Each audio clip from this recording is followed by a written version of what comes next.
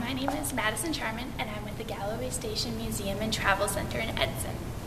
Today, I'm here to talk to you about one of our collection items.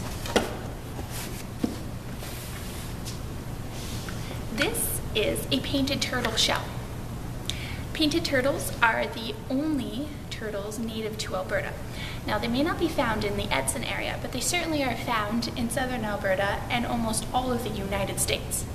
This is the western variety. It is also a male, as you can tell from the indent in the bottom half of the shell. Now, the shell grows on the vertebrae and rib cage of the turtle.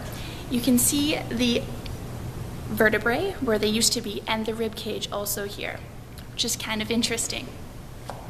A turtle shell is made up of 13 different scutes. Each scute grows, and as they grow they produce lines, much like a tree does. So the older the turtle, the more lines you would see on it. Another question that I said to myself about turtles living in Canada is, how do they winter? These turtles do much better than most cold-blooded animals. They have a higher ability to adapt to the cold, but if it gets too cold for them, they go into a freshwater pond or stream and they go into the mud and they rest there.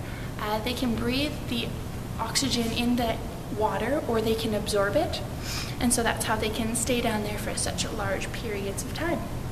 And that is your collections moment with the Galloway Station Museum and Travel Center.